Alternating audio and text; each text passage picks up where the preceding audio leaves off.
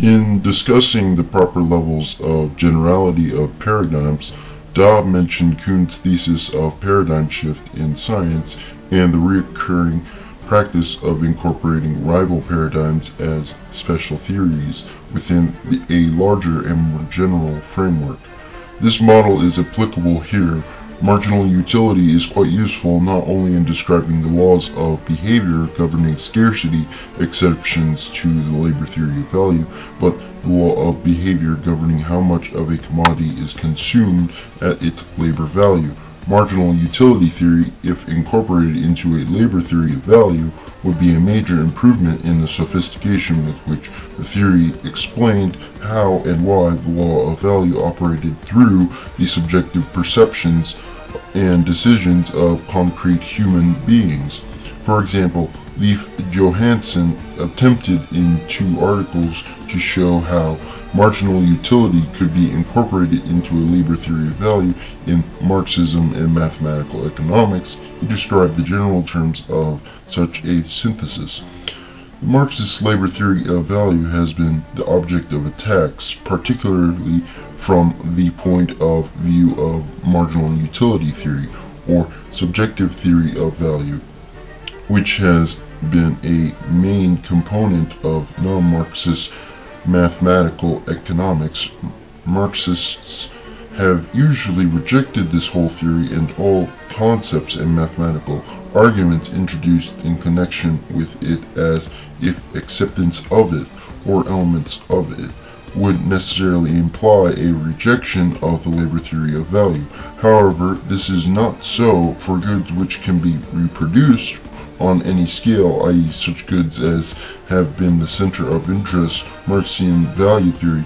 It is very easy to demonstrate that a complete model still leaves prices determined by the labor of value, even if one accepts the marginal utility theory of consumers' behavior. Elaborating on this statement in a later article, Johansson described a model in which prices were determined by the conditions of production, which the marginal utility functions interact with the prices thus given only in determining the quantities to be produced and consumed of the different commodities. In any case, the labor theory of value as we develop it in the next chapter is not an inductive generalization from the empirical data of prices in the market. It is rather a law deduced from basic assumptions of the nature of human action, quite similar to those of Mises's praxeology. As Mises wrote, the variables of the market are so many that no laws can be induced from mere observation without the aid of valid starting assumptions established on an a priori basis. The laws of praxeology were a tool for analyzing market phenomena, not a generalization from them. Like Mises' laws of praxeology, our labor theory of value is not an inductive law of market price, but an a priori assumption in terms of which the observed phenomena of the market make better sense. Starting with our assumptions on the subjective mechanism of human behavior, we can understand why equilibrium price will approximate cost. And given this baseline understanding of the primary law of equilibrium price, we can understand why price deviates from the cost principle in cases of scarcity. If an adequate theory of value requires a high degree of predictive value concerning concrete prices, then both the labor theory and subjective theory fall apart equally. On the other hand, if value theory in the sense of an empirical rule for predicting concrete prices is impossible because the variables are too many, then both theories are likewise on equally untenable ground.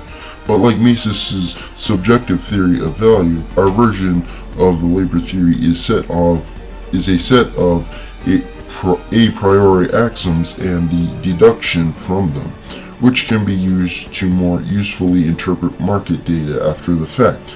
Bowen-Barwick's critique of Ricardo or Marx, based on the failure of experience to bear them out in all cases are equally applicable to Mises's theory of value.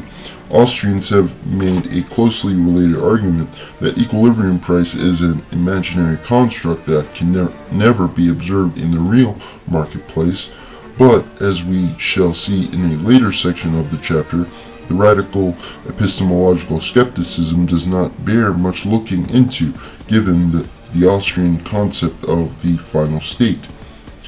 Any criticism of equilibrium price as a standpoint from which to examine actual market prices at any given time applies equally to the final state or final equilibrium price. As Mises himself wrote, the specific method of economics is the method of imaginary constructions. This method is the method of praxeology. An imaginary construction is a conceptual image of a sequence of events logically evolved from the elements of action employed in its formation. It is a product of deduction ultimately derived from the fundamental category of action, the act of preferring and setting aside. The main formula for designing of imaginary construction is to abstract from the operation of the same conditions present in actual action. Then we are in a position to grasp the hypothetical consequences of the absence of these conditions and to conceive the effects of their existence. The imaginary construction of a pure or unhampered market economy assumes that there is a division of labor and private ownership, control of the means of production, and that consequently there is a market exchange of goods and services in services. It assumes that the operation of the market is not obstructed by institutional factors.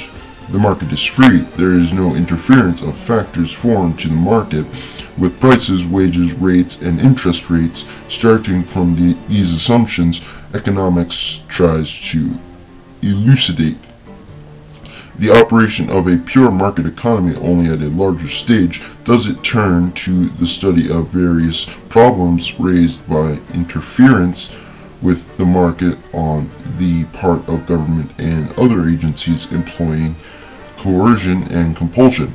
Wallenbach's hypothetical description of a frictionless economy above can be taken as an early attempt at such an abstract conceptual model.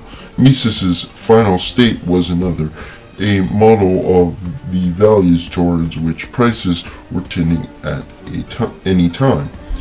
The prices of all commodities and services are at any instant moving toward a final state. However, the changing economy never reaches the imaginary final state.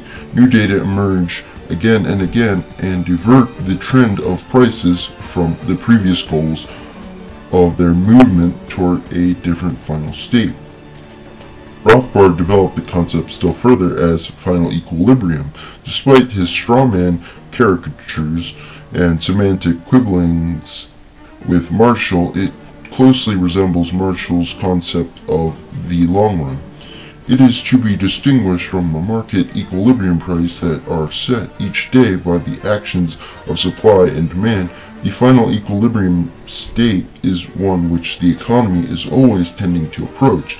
In actual life, however, the data are always changing, and therefore, before arriving at a final equilibrium point, the economy must shift direction towards some final equilibrium position.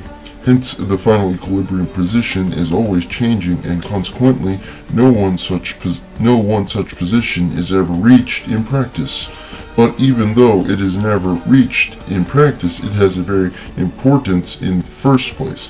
It is like the mechanical rabbit being chased by the dog.